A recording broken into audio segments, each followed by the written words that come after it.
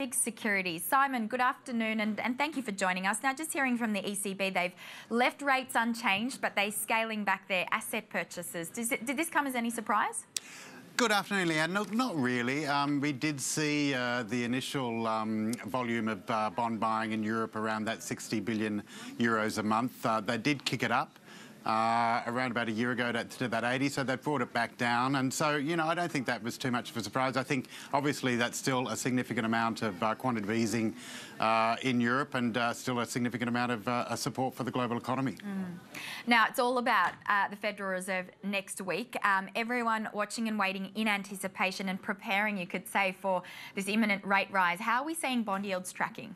Well, this is an interesting thing. I mean, we've had over the last year seen a lot of commentary coming out from the US Fed, and we just haven't seen that matched by the market. We just haven't seen interest rates moving to prepare for these increases, and that's led the market to believe that we wouldn't get the succession of increases even as the Fed was preparing it.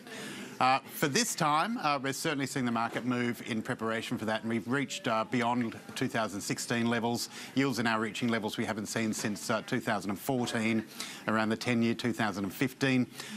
We saw initial movement in the short end of the US curve earlier this week. We're now seeing that reflected in the long end as well. So we're really seeing, you know, quite a broad readjustment of the yield curve, reflecting the 100% chance we now have priced into that move by the Fed next week.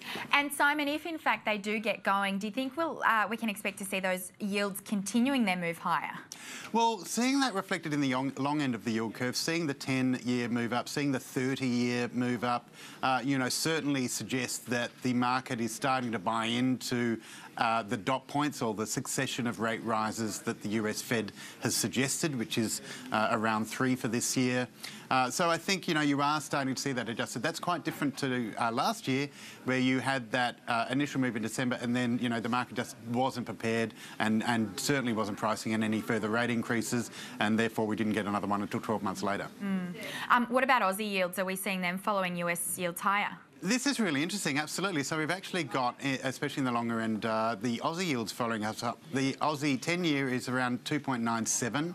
Now, it hasn't been 3% since around July 2015, so almost 2 years. So that's certainly broken through that those highs we saw through 2016. So, you know, our yields moving up on the back of those US yields as well. Fantastic. And what about, as always, we speak to you about, you know, interesting Aussie issuance and so forth. Tell us what's happening today. Interesting. So a lot of focus on the Aussie housing market, and we've seen Torrens, which is the residential mortgage-backed securities issuer for Adelaide, Bendigo Adelaide Bank, issue some RMBS stock. This is an ability for banks to move their mortgage books off balance sheet. So that's very, very positive. And we've seen Shinhan Bank, a Korean bank, do an issuance as well. So still a significant amount of opportunity for investors out there. All right. Excellent. As always, it's been great talking to you, Simon. Thanks very much for the update. Thank you very much, Leanne. Goodbye. Simon Michell joining us there live from FIIG Securities.